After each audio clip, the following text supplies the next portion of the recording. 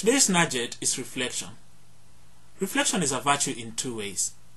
First, in the sense of our lives being a mirror image, and second, in the sense of assessing our everyday experiences as we enjoy living a virtuous life.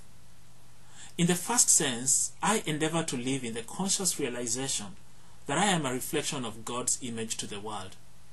I make every effort to mirror my life after the pattern revealed in God's Word through the personality of Jesus Christ. In the second sense, I set aside time to reflect on my personal journey, to evaluate and examine my life. As it is often said, an unexamined life is not worth living.